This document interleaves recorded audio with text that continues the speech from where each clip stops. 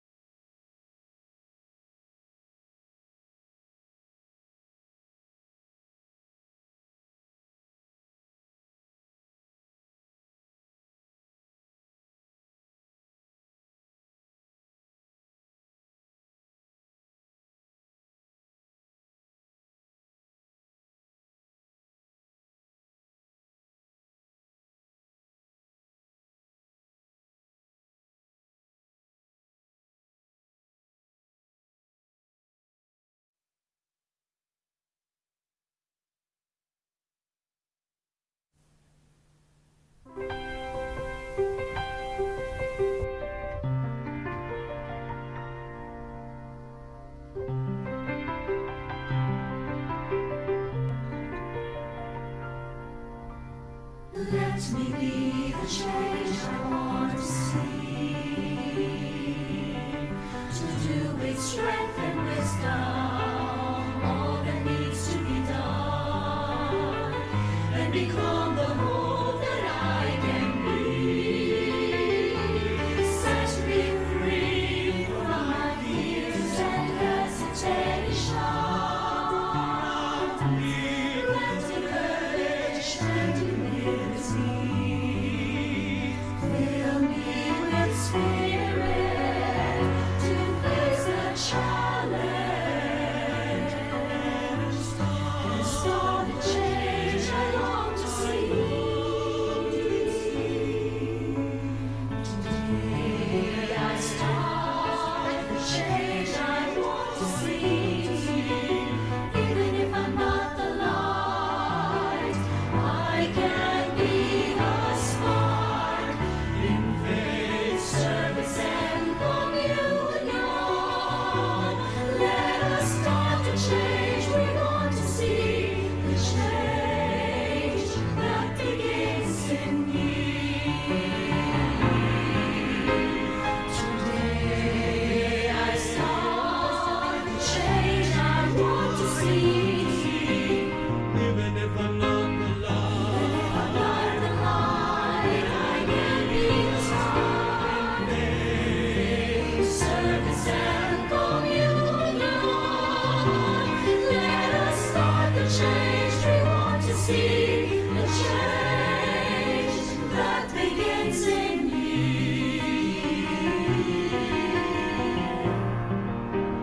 Jesus in us. Jesus in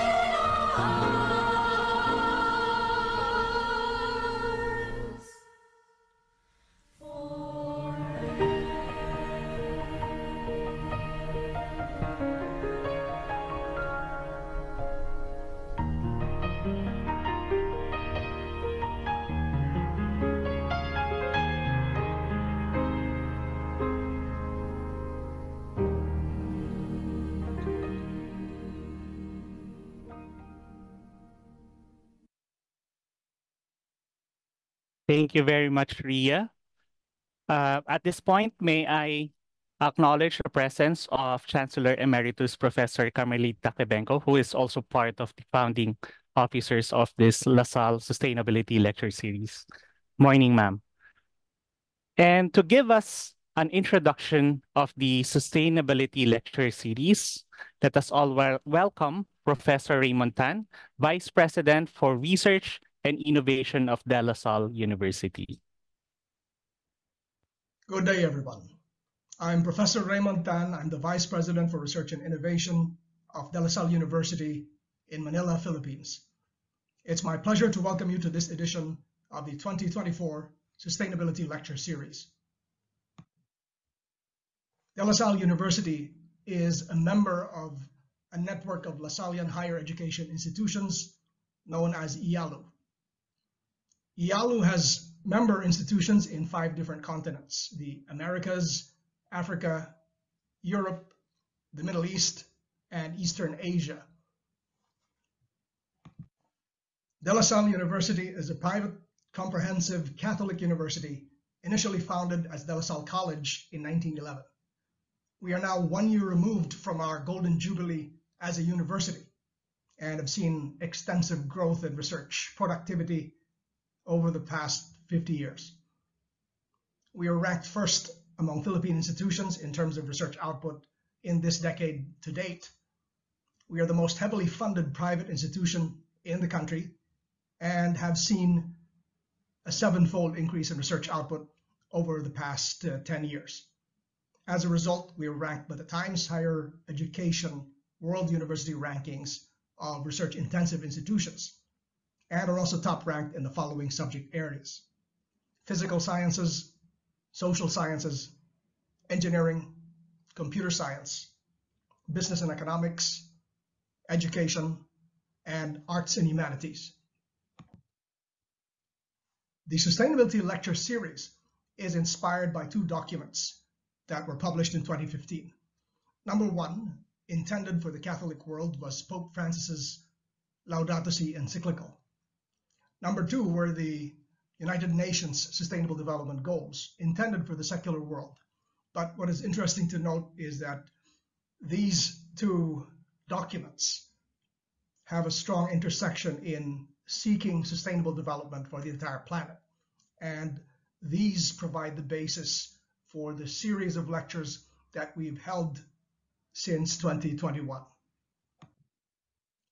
The Sustainability Lecture Series is organized by a core group, initially consisting of Professor Dr. Kathleen Aviso, the current Dean of the Gokongwei College of Engineering, Dr. Carmelita Quebenco, the former President and current Chancellor Emeritus of De La Salle University, Professor Dr. Alvin Colaba, the Director of the Center for Engineering and Sustainable Development Research, which is the organizational host of this lecture series. And we were joined last year with the support of Professor Dr. Aristotle Obando, current Assistant Dean for Research, and former PhD student, Dr. Maria Victoria Migo Sumaga, and of course, yours truly. Since January 2021, we've dealt with diverse topics in sustainable development, holding lectures online on various topics at the last Wednesday of each month. The lectures have been recorded for the most part and are available in a dedicated YouTube channel. The lectures have been viewed thousands of times by different viewers asynchronously, in addition to the live audience that we normally have. And of course, the resource persons are drawn from the global IALU network, and we've had speakers from different continents talking about global and local concerns. As we begin a new year, we look at what lies ahead. And first and foremost, we've decided to partner with the newly formed University Sustainability Office at DLSU, which will provide logistical support when we look at new issues, when we consider new formats, including hybrid lectures with a live audience inside the university. So these are what are in store for us in the coming year. Thank you and good day. Good day, everyone. Thank you so much.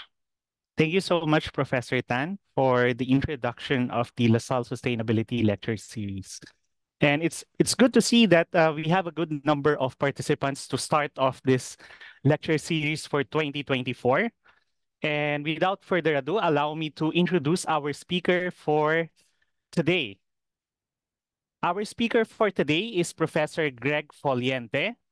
He is a 2023-24 Balik Scientist Program awardee and a distinguished visiting professor at De La Salle University, who is hosted by the Advanced Research Institute on Informatics, Computing, and Networking, or in short, ADRIC, in collaboration with the Enrique Razon Logistics Institute. He is currently a professor of infrastructure and urban systems in the Faculty of Engineering and Information Technology at the University of Melbourne, and president and board chair for nonprofit International Institute for a Sustainable Built Environment.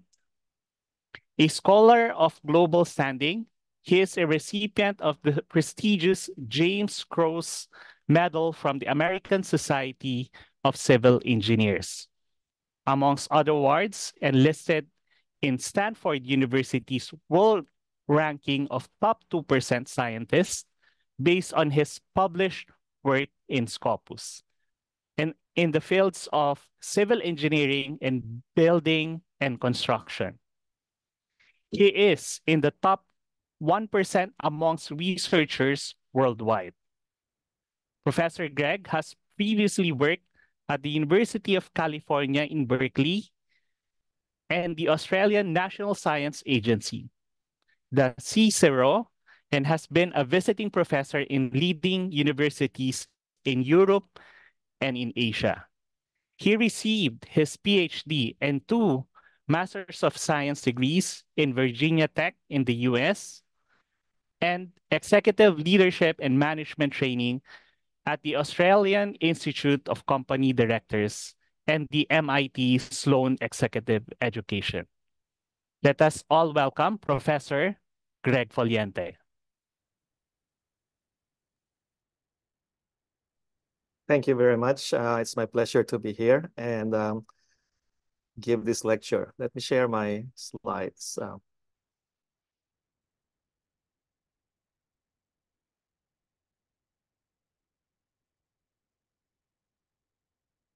I will talk today about sustainability and the city. And a lot of these things may be familiar to you, but I'd like to be able to build a complete narrative. So bear with me. Some of the concepts I'll have to cover, some of the basics, just to be able to move into some new grounds and interesting perspectives about sustainability. So you agree or disagree that sustainability will be lost or won in our cities? Well, sometime in 2008, a group of scholars put together an article that was published in Science, where essentially they said they agreed that urban areas are hotspots that drive environmental change at multiple scales. Cities themselves present both the problems and solutions to sustainability challenges of an increasingly urbanized world, they wrote. So cities are both the problems and the solutions. So sustainability will be lost or won in our cities. In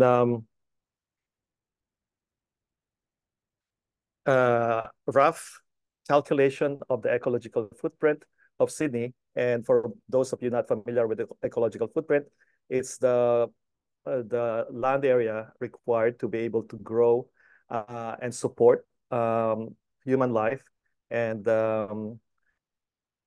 absorb the waste per capita. And the ecological footprint of Sydney, the largest city in Australia, is equal approximately to 150 times of the actual metropolitan land area, which you can see on the right is the metropolitan Sydney, which is one part of the New South Wales. And if you look at the size of the footprint, it's bigger than the state. It's about 2.3 times the land area of the state, which because of the intense consumption in the city, it affects the value chain and supply chain of any products that are consumed in the city. And so it affects the hinterlands and the regions and other parts of the world. So in fact, when my colleagues at the CSIRO developed a scenario future that is economically, socially, and environmentally ideal in 2060 in the future, they identified some of the grand challenges in terms of the shifts that need to happen in the country. First is a shift in industry, and you can see a shift in urban, in cities, and a shift in energy, which are heavily related to supplying the energy requirements of the city, and a shift in the land, how we use and manage our land, which is also related to city, and of course, culture. So 5 shifts to happen for a sustainable future in Australia. Industry shift, urban shift, energy shift, land shift, and culture shift. It's all about context of people, place, and location. And this is most strongest and most intense in cities because of the intensity of population. And I've run and organized a number of international conferences on this topic that scales from buildings to cities to regions. And the one in the middle is the one we've run about 10 years ago. Same title as this presentation, where we map the research landscape and gaps required for sustainable cities. So today would be a fast overview of some of the issues in 3 parts. Sustainability and resilience challenge. I'll talk about the approach that I use and encourage others to use, especially my PhD students and collaborators, and how we might address them. So first, true or false? Our cities and urban systems cannot be sustainable without being resilient to chronic stresses and extreme events. So what do you think? Well, we talk about ecological footprint, and we say that if everyone in the world lived like Australians, we would need 4 planets to support that lifestyle. There are estimates that if you like to live like Americans, you need 7 planets. Unfortunately, we only have 1 planet, and we are already and overshoot. Second thing is we are in a climate crisis and also planetary boundaries crisis, since 6 of the 9 planetary boundary limits have already been reached, according to the latest research. And then, of course, we have problems of extreme climates and associated hazards and risks that we are most familiar, especially in the Philippines. So the requirement towards a sustainable urban future and societal future is that we have to be resilient, as we know very well in the Philippines, and we need to be sustainable. And what's the relationship between the two? So if we map this conceptually over time, we are interested in the future, present to the future. And the current state, let's say, is at the bottom. And the desired state, let's say, is the fulfillment in full of the whole sustainable development goals as expressed through the SDGs of the UN. So let's say that's the goal. Of course, we can be unsuccessful, which is path 1, and we can try to reach it, but run out of time and be unsuccessful. It may have taken too much time. What we really need is a faster transition towards sustainability. But you can see there are disturbances that happen on that path. And so that's why we need to be resilient and to we need a multiple series of tipping points that accelerate this kind of transition. So we need this tipping point and also resilience towards sustainability. So when we talk about resilience, especially in practice, we talk about narrower or short-term periods. The loss of electricity, you'd like them back within an hour. The loss of a mobile phone signal, you like them to be back in a few seconds, for example, and the loss of the use of a road or bridge, maybe in a few days, for example. So while sustainability, of course, is generational.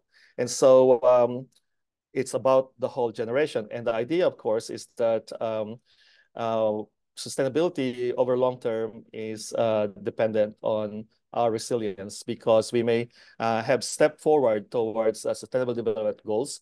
But as we know very well in the Philippines, one event and you're set back by 1 or 2 steps back. And so if you're not resilient, you're always behind and you never really move forward. And so the first principles about this concept is we never really know when to achieve it. we just try.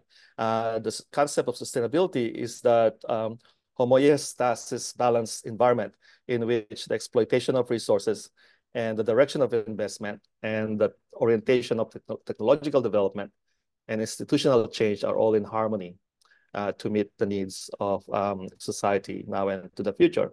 It is a concept. And we, in terms of organizing principle of sustainability, we talk about sustainable development because we have to do things with the natural world and part of a so-called concept of development. And some others think that this is a paradoxical concept that development is inherently unsustainable. But to make it practical for us and actionable, we break them down into a set of goals and performance indicators, measures, and targets. And that's what, for example, because that's the only way we can do something about them is when we break it down. And that's what the SDGs are an example of at the level of our planet and nations. So it is that kind of framework that try to capture the essence of what sustainability means.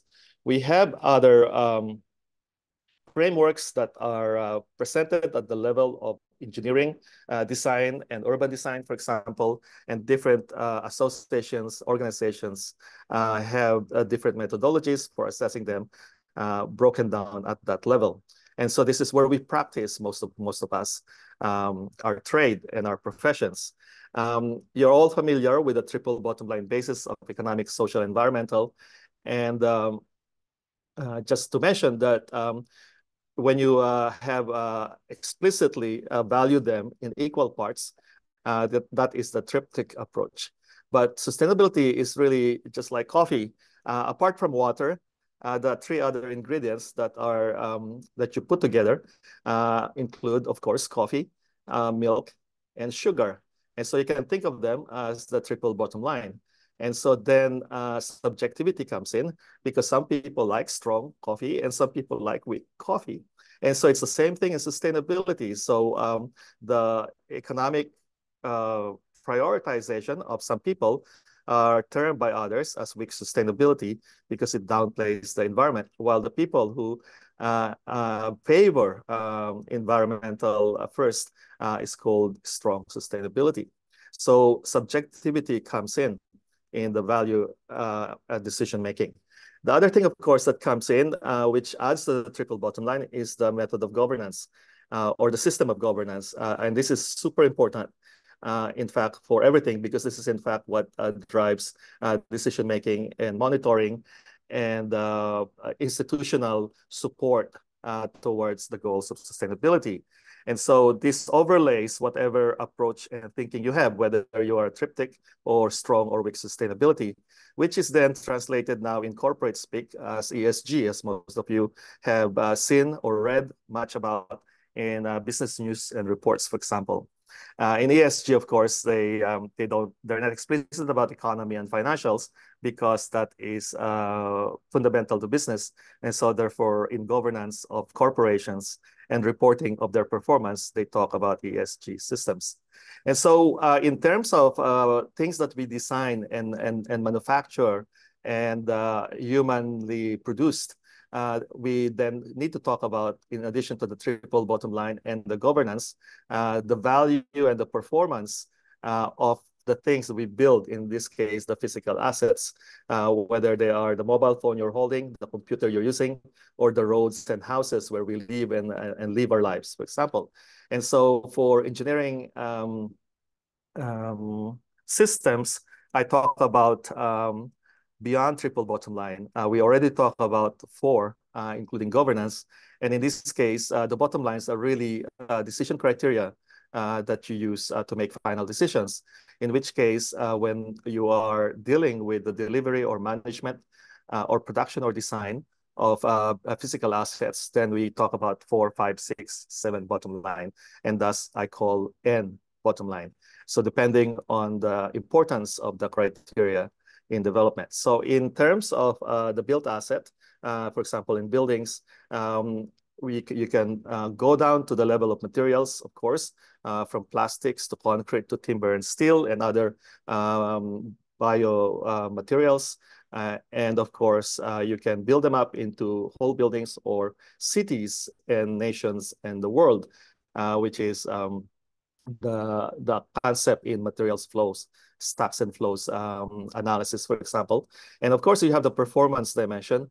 And in the past, the engineers have only focused on physical and functional. And of course, now we'd like to add the triple bottom line. And so at a minimum, if you're manufacturing products or designing products, you're talking about 4 bottom line over the life cycle in the third dimension, from planning to operation to the end of life decision. That is now very important in the concept, for example, of circular economy and life cycle thinking. So when, as I said, in the bottom line, if you like to elevate sub-elements within the 4 bottom line as very important in the final decision, you elevate them up to become 4, 5, 6, 7, or 8 bottom lines. For example, practical examples in the world, for example, is the German Sustainable Building Certificate, the GNB, and the Federal Building Certificate, BNB, in Germany, which has this 5 bottom line of ecological quality, economic quality, social quality, technical, and quality of the process. The quality of the location is rated outside of that, but it would be 5 bottom line or 6 bottom line. I introduced this concept and demonstrated it in an old conference paper that never published in a journal, but along with my colleagues at the CSRO at the time where I used to work, and we applied it in terms of a decision, for example, about supplying developing an urban water system in a town in New Zealand, where I discussed and demonstrated the use of this end bottom line in practice, in practical projects. An example of conceptualizing it in a future city urban redevelopment program, one of the largest in Australia, is this one that I developed for that program, which is, of course, 6 bottom line, adding in addition, splitting social and human at the scale of individual to society, but also adding information capital and the importance of data and information. How you set targets within these bottom lines and their sub-elements, we need to take into account a global picture and a local requirement. From a global picture, we need to think of planetary boundaries outside in this circle, which has become to be known as donut economics. And the idea is that we shouldn't get past the threshold of these planetary boundaries, because instability can happen and many things that are interdependent can start cascading down and affect our living. Many Hollywood movies have, of course, done a lot of movies and stories that talk about humanity's collapse or Earth's collapse. And that's the top ecological ceiling. And there's a core that is empty, which is then the social foundation, which is to meet the needs of humans and both at the individual and social groups, but also society as a whole, regarding sanitation, regarding shelter provision, and so on, and education, as an example. So the idea is that the safe operating space for humanity is bounded by the ecological ceiling and the social foundation, which looks like a donut. And this has been operationalized in many industries and in cities in particular, but also in other sectors by many people, and there are tools that you can use. So these are the considerations in targeting sustainable future that scales from global to the things that we face on a daily basis. But resilience is a necessary requirement for sustainability, as I've established. You're familiar with what it means, but let me just clarify again a few things. There's a word called robustness that is often misunderstood to be equivalent to resilience. In engineering and risk, robustness means that if I have a system, let's say a road system that includes a bridge and several other things, and in a normal performance, it's 100%. An event happens, like a typhoon or a flood in the Philippines, and if it's designed properly, as robust, then it means that it's not going to be affected. It's designed sufficiently, adequately for that event. But as we know, there are always events that are higher than the design event, including the Typhoon Yolanda, for example, Storm Bangkut, for example, that happened in Asia Pacific, in particular in the Philippines, and it breaks that system. So there's a yield. And then the ability of the system to bounce back. So then I cheat in defining resilience in one word by combining three. Bounce back ability is whether that system bounce not the path B or bounce back in B, bounce less or bounce plus.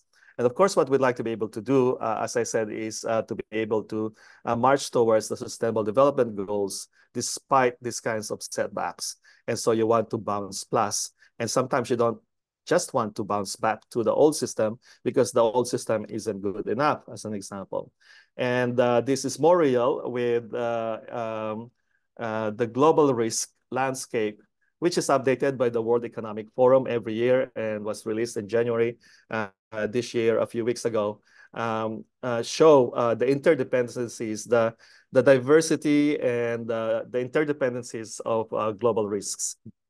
Every year, these priorities change. And of course, the natural hazards and climate events are big, but now you can also see the purple ones that are related to misinformation and cybersecurity and so on. The problem, of course, is that they don't come individually. And so sometimes you have a recession and you get a pandemic, you get climate change on top. And so you now also war and other human catastrophes, and you have concurrent risks. And we are familiar in the Philippines about the disaster management cycle, where mapped on the right is the resilience state space diagram that I introduced to you earlier. Diagram on the left is the cycle of disaster management, and they are related in that phase one of it is prevention and mitigation that we do a lot in the Philippines. And then phase two is the preparedness when we are near an event, and we like to be particularly, of course, address the ones that are anticipated. Then the event happens and there's the response aspect of it, and then there's the recovery period. And so in terms of the things we do, the part 1 and 2 is part of our risk reduction actions. And then the resilience, of course, happens after there's a failure. And that's when it's tested and that's when it operates. There's an overlap between risk reduction and resilience at the point of event. And the impact that any external event can affect the system depends on its inherent adaptive capacity. And then afterwards, of course, the capacity to for that system to be able to bounce back. So that's in terms of system resilience. If you think of a city and something happens like what we know here in the Philippines, there are several things that are affected in the end bottom line. There's a physical failure of bridges and buildings, for example. It has economic implications of performance downgrade. There's social implications. Some people die, lose their livelihood or their houses, and then environmental impacts. And so my colleagues at the University of Melbourne talk about recovery capitals after disasters. And they put an evidence-based resource and a guide on how to be able to plan and be more resilient and to recover from disasters. This one you can see has 7 bottom lines. And so that's part of the bottom line approach, both in sustainability, but also in resilience. And the difficulty, of course, is that a lot of the systems are interdependent. And so then the end bottom line impacts are hard to track. A failure in energy system would, for example, affect communications and mobility and so on. And they compound the problems and the impact on the economic, social, and environmental. And so the physical system failure makes everything else worse. And then, of course, there's a cascading effect of these asset failures, which is now a major concern across the world. An example of system interdependency that was mapped in the electricity system in California. Of course, you can anticipate a lot of these things in the first order effects when electric power goes down. And the issue is that there are second, third, and fourth order effects that would affect other industries that most people don't realize, including oil production in the third order effects, banking and finance in the third order effects. So, and again, true or false? When a city or state has sound resilience capability and adaptive capacity against typhoons, they will also be resilient against other natural hazards. True or false? What do you think? Well, it depends on the event. It's particular, your resilience is dependent on the event. In this map, in this diagram, I show on the x-axis the time available to prepare, the warning available. And on the y-axis, the duration of the disruptive event. And so you can see, for example, that if I map over here, there's a slow-acting chronic stress in cities, which is similar in a way to sea level rise, because you can see this go on a bit-by-bit basis over time. You have little warning for earthquakes and terrorist attacks, for example.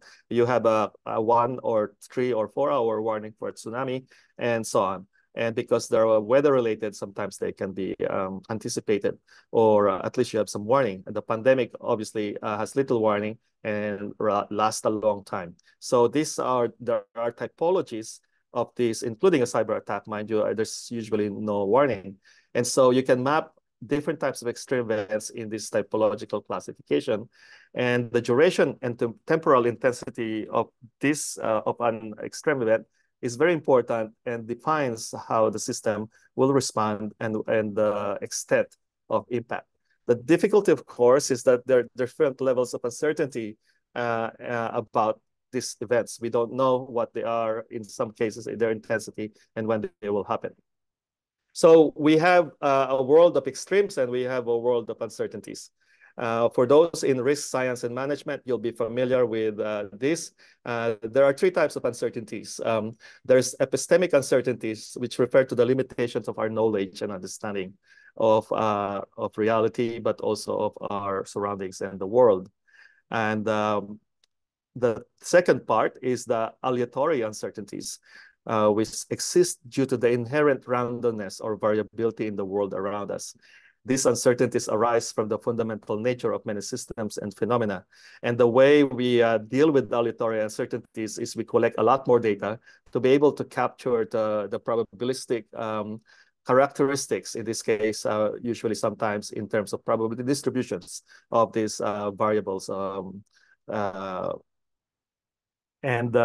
Where in epistemic uncertainties, we try to gain better knowledge through research, through experimentation, through modeling, so that we can learn more about the phenomena.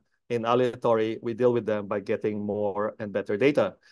There's a third type that I will talk a little bit later, which is decision-making uncertainties, which is a combination of epistemic and aleatory, but it's really the one where humans now make a decision on the basis of the information that they have or don't have. It's the hazy fog surrounding a decision, which is now also very, very important to be explicitly recognized, understood, and taken into account. There's a typology of extreme events that you may have heard some of these terminologies in the past. Perfect storms is the one that is most commonly understood, which means that these little things that you know very well about, and they just so happen to align at one point in one place, and it became a bigger event than it should be because of this alignment.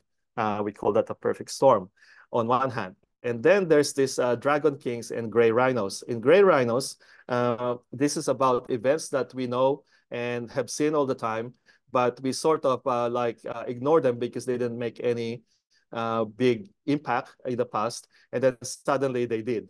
And so you're surprised because it did. Dragon kings are statistical extremes. It's a similar concept with gray rhinos, but these are the ones that go beyond, like the typhoon Yolanda. We know typhoons in the Philippines were the most frequently visited place by typhoons, but then every now and then you have this statistical extreme. So Yolanda is a dragon king. And then there are the black swans, which are the highly improbable events that most of you have heard. Some people think that many examples, what people call black swans, are actually gray swans. When they call it gray swan, it's closer to the concept of like gray rhino. So it's like a similar concept. The point of understanding the typology of extreme events is because the risk management approaches to these different types of extremities require different risk management approaches in slightly different ways and priorities and focus. So that's the reason why we need to understand these typologies. Of course, we have historical hazards, cyclones or typhoons in the Philippines, as it is, for example, in Australia. And then we have this evolving hazard due to climate change. And you can see the changes in different, in carbon dioxide, ocean warming, sea level, temperature. Historically, as far as we have data, until 1930s, and then more and more. And the things that we started measuring a lot, and you can see all these things that are evolving up to the present, and of course continues to the future. And so we map, for example, the bushfire or wildfire hazard with a 1,000-year return period in Australia, and the current mapping is on the left. And if we project it according to some of the scenarios, future climate scenarios, by 2100, you can see the big difference in the nature of wildfire, bushfire hazard in Australia. And so if you are building a road or a bridge, $1 billion investment, for example, between South Australia and New South Wales, and you built them according to a low-level hazard, you'd be in trouble in about 70 years.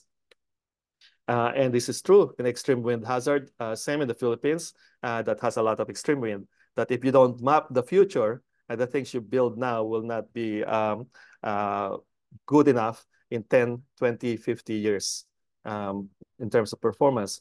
I've talked about the difficulty of concurrent hazards in that we don't now just plan for one or two. In Australia, for example, we had multiple periods in the last several years where different hazards are happening at exactly the same time. And we know this during the pandemic when droughts, fires, cyclones, hailstorms happened over the pandemic, for example. So let's move to the concept of performance approach. How do you deal with this? Because I've told you a lot of problems and it may be depressing for some people. But the idea is, okay, what can we do and how do we learn and address these issues? So I was asked to contribute to 250 words about the opportunities and barriers to net zero cities a couple of years ago. And I have to sum everything that I know into this 250 words limit. And sometimes that's a very good exercise. So I put in about 10 or 20 ideas in 250 words. And of course, one of them would be that we need to approach net zero emission cities with a whole system, whole life approach, which I've been talking about. We need to use a performance approach, outcomes-based in the planetary boundary sense, in terms not just of performance targets, but budgets, like planetary boundary budgets, like carbon budget or the like. Context is very important. The solutions got to work in your context. We need to advance on all fronts, top-down and bottom-up approaches, deal with supply and demand, involve everyone, whole society approach, and make sure to address social justice and equity. We need a sustained innovation and be complex adaptive. And of course, we use technology to be able to drive in things, especially things to deal with uncertainties, as I will discuss a little bit later on. And so we scale, this concept scales from dealing with individual elements of the system to a bigger goals and bigger systems. The foundation of this is written like 25 years ago. I think I published the left one in 2000, and then the second one on the right 4 years later, and they're available in the web. In simple concept, the performance approach means that we focus on the statement, the description of the outcome desired, the end, rather than the solution. So that's the focus of the description of specification, and therefore also the focus of assessment. When we are trying to figure out whether a solution meets that outcome, will achieve that outcome, we focus on assessing that. And the way we operationalize this and the way we do it in research and the way I teach it in my classes is that you split the end bottom line criteria at the top. In this case, it's laid out horizontally as what I call level 1. And of course, in reality, the real world is complex, but we simplify the concept to be able to do this in this sense that we have parameters of these different categories as an idealization. Sustainability science is a difficult concept, and I like best the definition proposed by Bill Clark of Harvard University, now retired. When he wrote an editor, he was an associate editor of the Proceedings of the National Academy of Science then, and wrote this.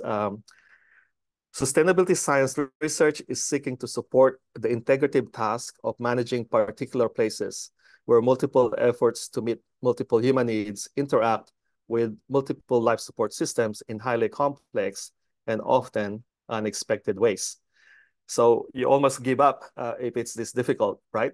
But this is the purpose, the goal of our seeking knowledge and understanding so that we can do something about it.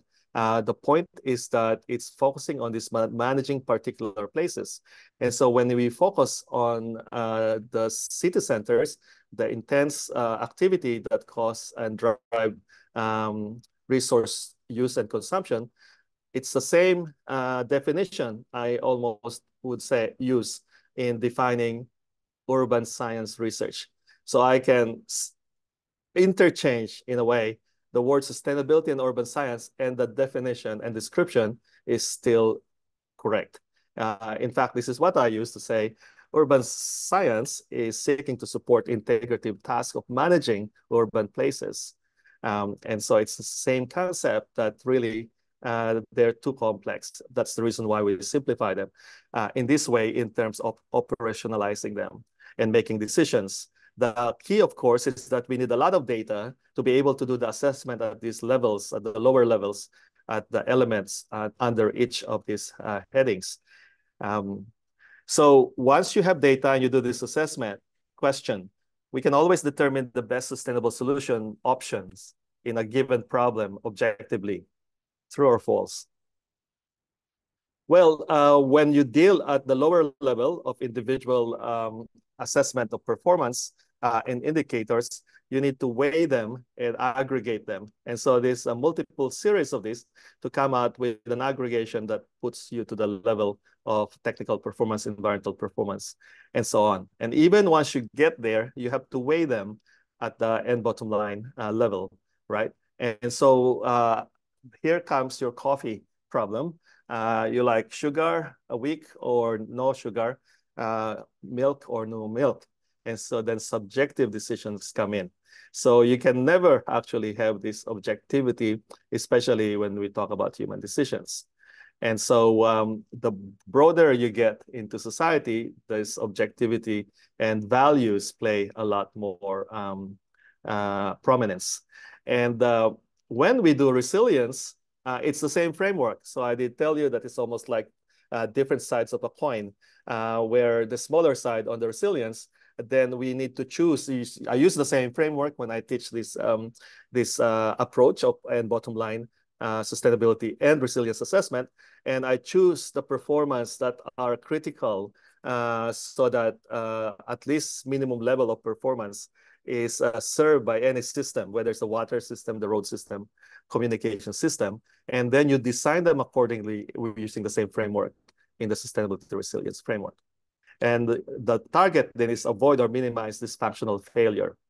And in terms of design and dealing with resilience, there are layers of resilience that I recommend. The first one is what I call the engineering or design resilience, so that you anticipate that if an event greater than the design event happens, you build in the design. The example of this is the base isolation systems in buildings against earthquakes. So they are not used for smaller earthquakes, but when there's a greater earthquake than normal, then you use the base isolation works without human intervention. The idea with this engineering or design resilience is that the system gets back into shape and perform its service without human intervention because it's been designed. When there's an event that's stronger than the design period, it actually fails. You need operational resilience. You need to plan. And it's usually at the level of the company that supplies the service, but it can be at the level of the consortium, like what happens in energy failure. Even if one company is responsible for delivery of electricity, the rest of the electricity sector comes into work sometimes to help each other. And the whole sector can do that to restore service. And then the next level, if it still fails, you involve the community, the people that you serve. And again, the example of this is the use of energy or electricity. And then in another layer is the societal resilience, like what happened during the pandemic, that everyone now is involved in trying to deal with the situation. So these layers of resilience can be considered and be planned of the event. The problem, of course, as we said, is that now we have problems of complexity, but also these concurrent hazards that while you're dealing with an existing event, other events come into play. And then these issues of operational and community resilience become even more difficult to track and address. And so this concept, I've developed this many years ago, and I had a PhD student implement this in energy systems for net zero communities that he got a PhD for. And then I had some social scientist collaborators that look at community resilience and well-being and the importance of trust in the community to be able to, for the community to be resilient. And the issue is that there's a propagation effect. An event at the bottom can fail one system, as I talk about infrastructure interdependencies, and then it fails other things in the system. It has a direct local impact and an indirect impact and a broader socioeconomic impacts. And the decision of all the stakeholders along that ecosystem can make a big difference on how that socioeconomic impact propagates, the intensity, the duration of this. And so that's the reason why in some large events and longer events, you need a whole society resilience effort. And this concept is the basis for what used to be called consequence-based engineering and management, in that the events that have a higher and larger socioeconomic impact will be prioritized in terms of strengthening that asset. And so I can map the efforts in this case. The efforts would be what's the core of that diagram in terms of their contribution to the Sustainable Development Goals, all 17 of them, and the targets around them. And so you can evaluate national policy and efforts and actions. And in terms of urban form, you can see that the physical aspect of a city is something that we know quite well because that's what we live and use. So built on the natural environment is the built environment. And of course, that's where the socioeconomic activities happen. Churchill once said of buildings only that humans shape our buildings and afterwards our buildings shape us. And this is true at the level of urban as well. We shape our cities and afterwards our cities shape us. And so this urban form has a big influence in the outcome of our society, how we configure our cities, and most of you would know the issues we deal, for example, in Metro Manila and other similar cities. And there are ways of describing urban form. One I use is what I call the urban DMA. This stands for density. There are many measures of density, mix measures of diversity, land use, and the social demographic, and measures of access. So every city would have their own unique urban DMA, for example. And that's the one that we normally can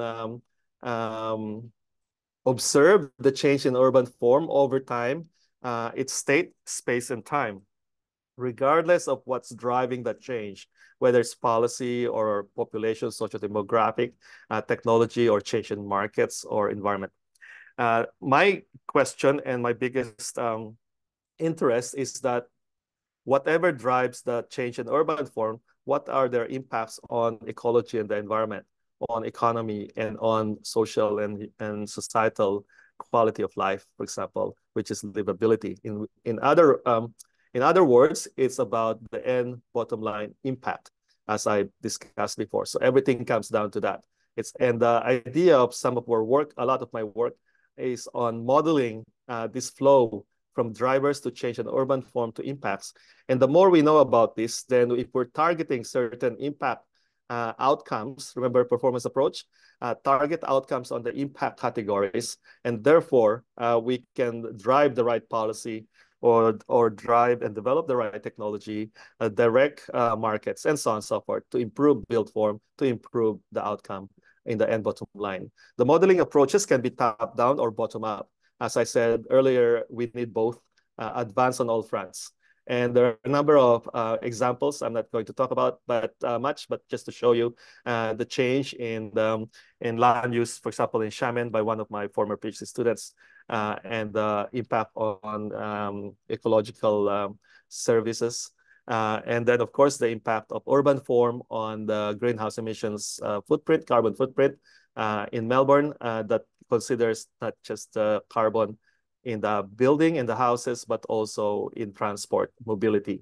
And so if you have different planning, this criteria or a policy, whether you build around activity centers, compact or corridor cities, or sprawl, you will have this different greenhouse emission footprint of your city. And so there are a number of other papers that we do in terms of carbon footprint of cities in building stock. We also did material products, water, energy, food. Again, in the city of Melbourne, the total energy use, the total water use and waste, and from all industries, and then you can map these things. And then we look at quality of life, in this case, the contribution of third places in urban form in the social interactions and quality of life of senior adults. We look at different measures of urban form, quantitative measures, and develop a model of what could initiate or sustain or enhance social interactions. Cafes are very important, as you'd expect. I have a big project in Singapore on that use all the kinds of data, observed data, objective data, subjective data, on the role of public parks or outdoor recreation spaces in the life of residents, urban residents. And so that's the idea. This is the concept of the target. Now I should stop and say data is very important. So I'll skip that, and the use of digital twins technology to be able to do this modeling. And the physical internet is the freight and logistics systems transformation, and how you can reconfigure it again to support this triple N bottom line outcomes in society, for example, which we lead in nationally with other academics, but also industry and government here in the Philippines. So the last aspect is decision-making uncertainties that I mentioned earlier. And one of the most famous concept here is the one by Snowden, who I've hosted at the University of Melbourne at some point. And his old 2007 Harvard Business Review paper is one of the most downloaded and read papers in HBR. And it had a lot of repeated issue of HBR during the pandemic because of the difficulties in decision-making in that. I talk a lot about this framework, and I think I'll be very quick on this one, just to point you to the website of Conevin. And your decision depends on whether you are in obvious domain complicated, complex, or chaotic. Most of the systems that happen in the real world is in the complex domain, especially under crisis or extreme events. Other things are uncomplicated. There are a few things that are obvious. And then your action and decision depends on where you are in this system. In complex domain, the problem is that the interrelationship and interdependencies are not known or clarified or understood that well. And so the action there is make little experiments, see what happens to the system, and then be complex adaptive, change your actions. So the most important thing in complex environments is to have feedback loops that are near real time or real time so that you can always adjust your decisions.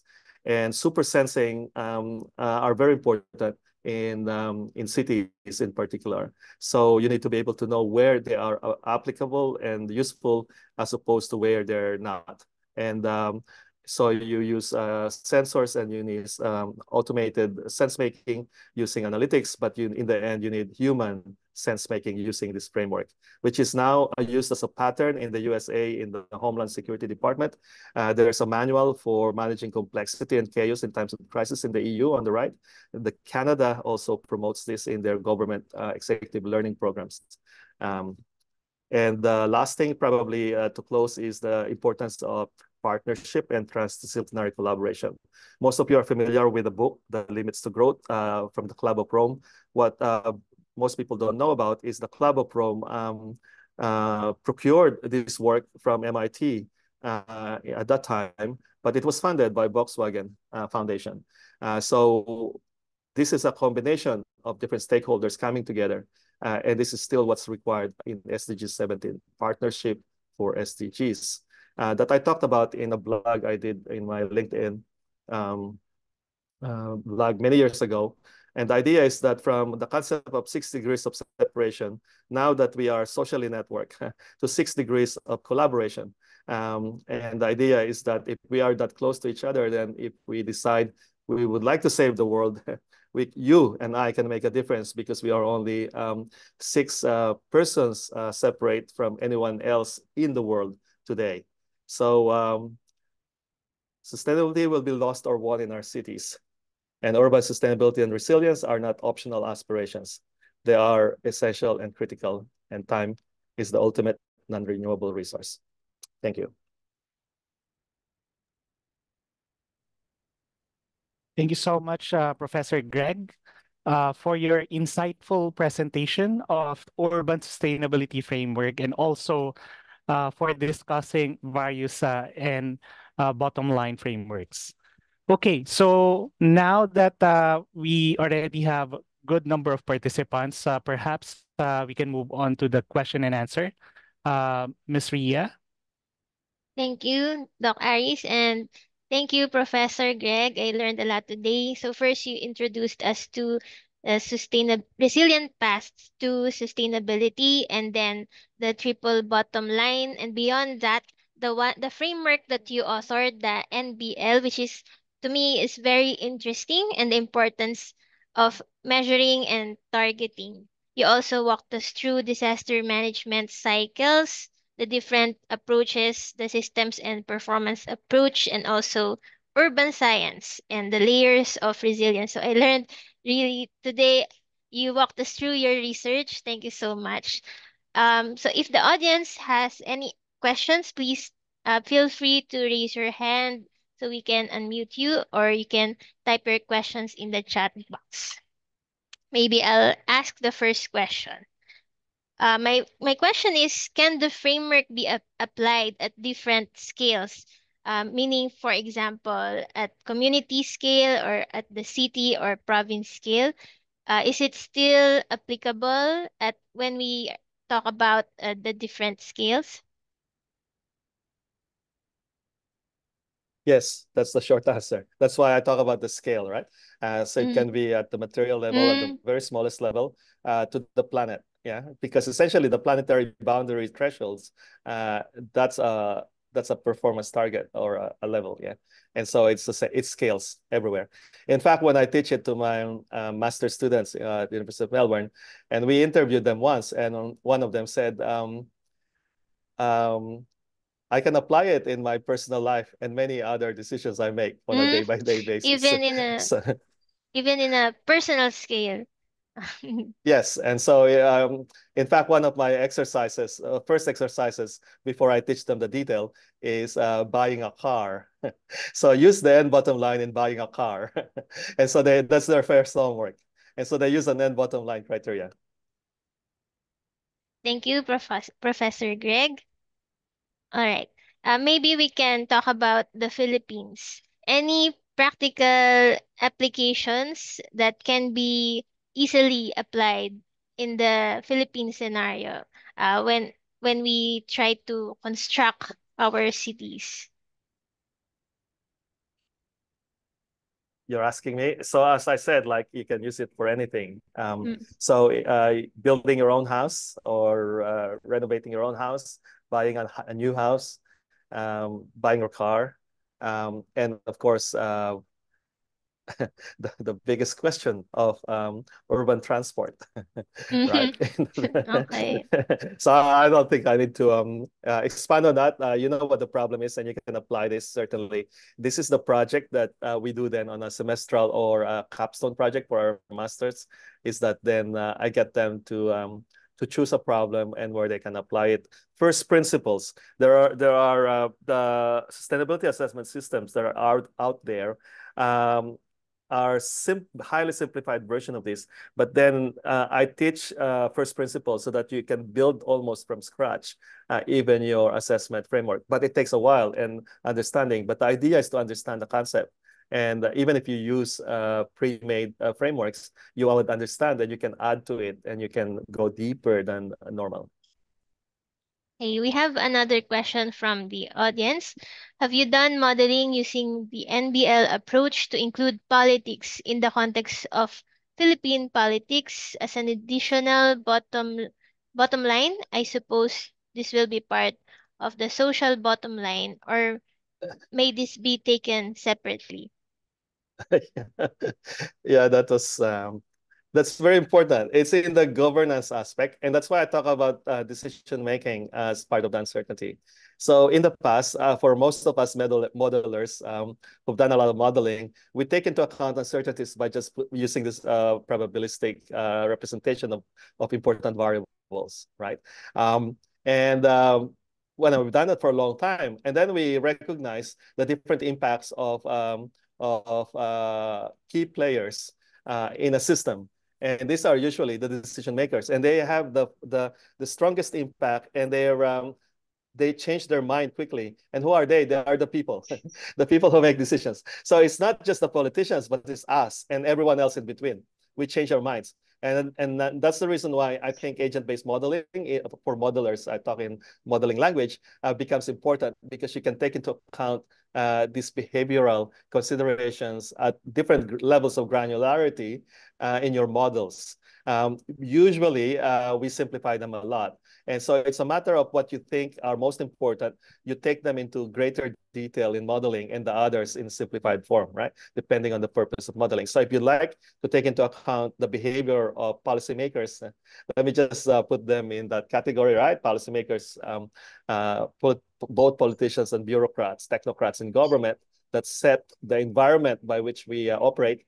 Then you can model them explicitly or as external settings in your system models. Thank you, Professor Greg. In relation to modeling, the question there's a question raised by Professor Aviso. How do you deal with conflicting goals of the stakeholders? Yes, I don't deal with them. I try to capture them. Yes, so and that's the reason why I don't recommend the single index, meaning at the bottom line. So this is what we do in multi-criteria analysis, right? So we put them in the same kind of unit so that you can have one final unit, right? And then you choose your so-called best decision at that level. And we do that in modeling. And so in most of the sustainability assessment indices, they do the same thing because they want one number. And then the range of numbers become bronze, silver, platinum, or gold, or something like that, right? Or they can be whatever other metaphor they use, this single index. Um, okay, there's use for that, but I wanted to say stay at the second level before that, where I have the end bottom line, because then your decision becomes transparent. Because if you tell me your decision, you can almost trace what they value. The subjective nature of the decision becomes apparent. That the reason they chose option B is because it's the best economically or the best there. So transparency, because there's always a trade-off. And in the trade-off, their subjective values show. Okay, thank you, Professor Greg. We also do that. We analyze the trade-offs between conflicting goals in our research. So, related to our research, correct me if I'm wrong, but I think resiliency is quite synonymous to adaptation. And in the Philippines, uh, in with regards to climate change, we focus on adaptation rather than mitigation. So my question to you is, where does mitigation enter the picture in the framework? I'm guessing that um, in your model, bouncing back stronger, I would assume that the stronger part would include the mitigation, but can you elaborate more on? Always. Okay. Remember the concept, advance on all fronts. Mm, It's not either or. All mm, solutions need to be both mitigating climate and adapted to climate impacts. Yeah, we cannot afford. That's why I say sustainability and resilience. Mitigation in terms of the climate speak, it's both mitigation and adaptation, not or. mhm, Because if you're only doing mitigation and not adaptation, these socioeconomic impacts become real. And as you know, the impacts are asymmetric. The people who are least responsible, the poor people, for example, are the ones that are affected most, uh, right, by these things. So mm, social justice issue. But that's in the mitigation space. In the adaptation space, you can be maladapted, meaning that you are adapting to the situation, but you are increasing mitigation in your solution. Sorry, you're increasing greenhouse emissions in your solution, then that's maladaptation. mm, Because you may be addressing your short term, but you're making things worse in the medium and long term. So you're in an ever cycle of adapting because you'll never able to get out of it because you're not mitigating. And mm, so the ideal approach is you're always doing both, not either or. Your mm, solution mm. now. And so this concept, then that's the reason why I put them in the same framework, so that in the sustainability and resilience assessment framework, it's the same framework. It's already built in. Thank you, Professor. I agree with you to that we should take these two concepts, mitigation and adaptation, equally and not prioritize one thing over the other. So in the Philippines case, that's the problem. We focus on the adaptation side, and then the mitigation is just a co-benefit of the adaptation side. We have we can entertain one last question from the audience. Okay, does anyone have any question? So if none, can we ask you for a takeaway take home message for the audience, or key takeaway? So I think that's what I said, sustainability and resilience considerations in climate speak, like we just discussed, climate mitigation and adaptation are not optional actions. Yeah, Mm-hmm. because if we don't change and don't address them explicitly, then it's just a matter of time that things collapse because we reach planetary boundaries, Mm. and then this cascade of failure that lead to societal decline and failure.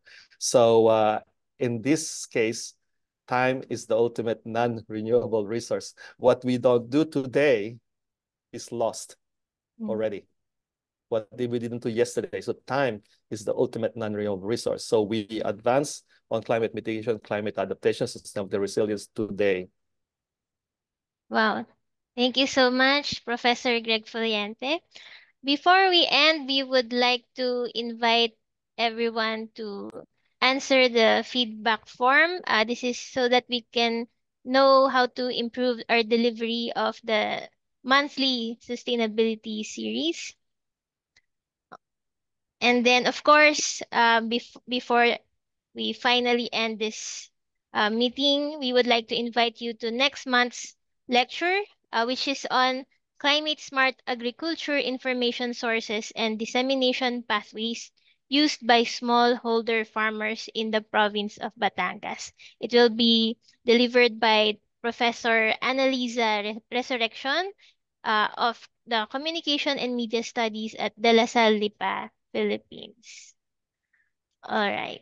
So once again, I would like to thank everyone for joining us this morning. We went a bit over time, but I think it's worth it, right? And thank you so much to our wonderful speaker. Again, we learned a lot, something that we can all ponder about through the rest of our day and the rest of the week. So thank you everyone for joining. I hope that you would have a great week, rest of the week ahead. Thank you. Thank you. Thank you, Professor Thank you. Greg. Well done. See you next Thank month. you. Thank you, Ria. Thank you, Professor Calaba. Thank you, Aris, Raymond, and Kate. Thank you. Thank Noy, thank you. you. Thank you.